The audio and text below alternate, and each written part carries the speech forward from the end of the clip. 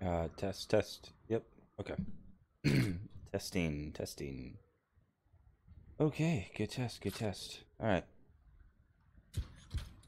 So, all right, welcome. We're gonna go ahead and do a flight tutorial settings setup for PC players. Controllers, you have it easy.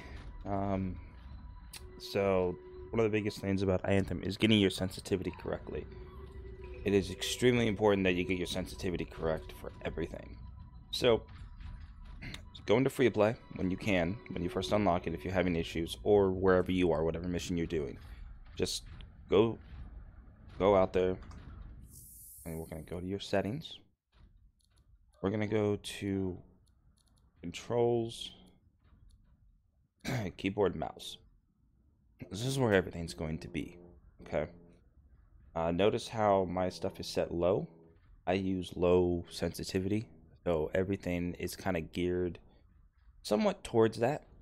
Um, but I will say from the demos to the full release, the controls are much better, so you shouldn't have to do so much tweaking. So I run 800 DPI on my mouse with, in this game, is a 0.3 sensitivity. All right, it works. I've had no issues with it. The vertical sensitivity is good, so there's nothing wrong with that. But what we want to focus on it are these right here: the swim sensitivity and flight sensitivity. Swimming is completely different. You're not meant to do agile stuff within the water.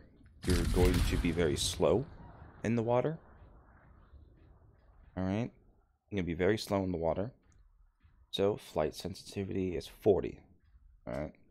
This as you can read the description. It says your aim sensitivity while flying. This is how jerky your mouse is going to make your flight go. All right.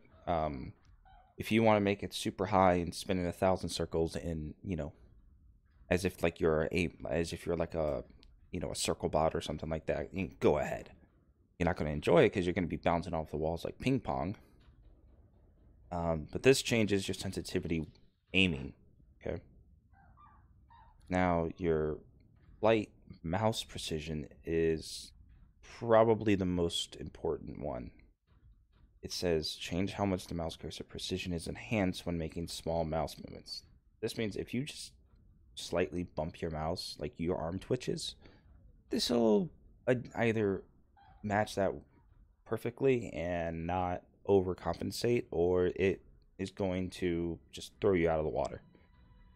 You're just gonna go right, hang a hard 180, and just slam into the ground, and you're gonna be like, what happened? So I have this set to 15. I haven't needed it to set higher. I don't need it like that. Um, I think it's good, but everyone's different. So this is where a lot of trial and error comes in, where you're gonna have to be flying around. All right. So now for the flight mouse response, change the character turn speed relates to the mouse position. Okay. This is very important because if you have this set, you're super high, just like mouse precision. Mouse precision will take the game and say, okay, you're looking far right, I'm going far right.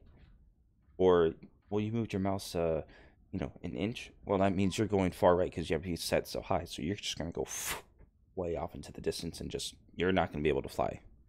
All right. Now, the response means kind of, how the character's turn speed relates to the mouse position. So how quickly your character is going to maneuver within the air according to your mouse movements.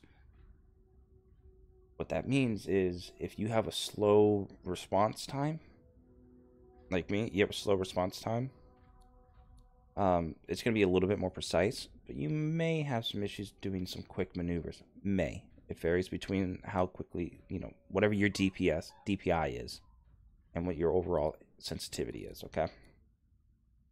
My flight sensitivity is 40%. Now, aiming would be, this is what aiming is going to be. Let me mute the game sound so you can see. This is what aiming is going to be. Just right here.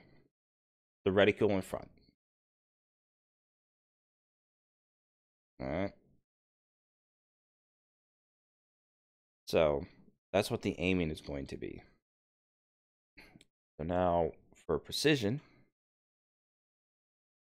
see how my character, you see the center reticle, that little one?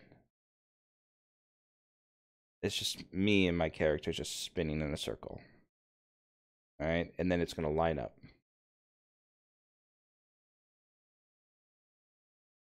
So that's one of the things you want to keep in mind is that unless you're holding that turn, you only have a limited window. See how it just readjusts? So you're not in an indefinite spin. But, yep.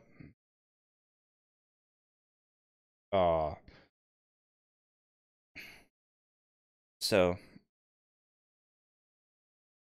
it's very important that you spend time doing this, because if I go ahead and go into the settings again, let's say I crank this. I crank this all the way up to 100. And I crank this up to 30%.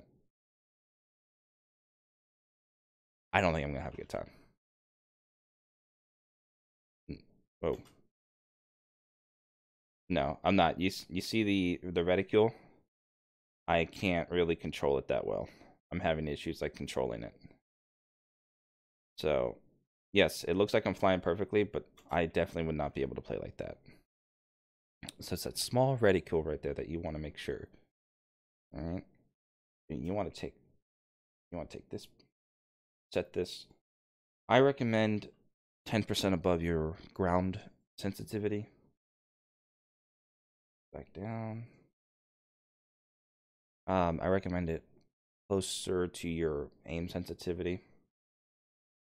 Just because it does allow you to do some stuff. All right, so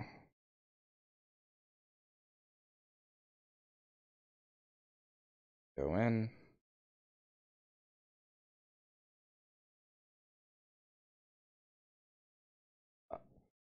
So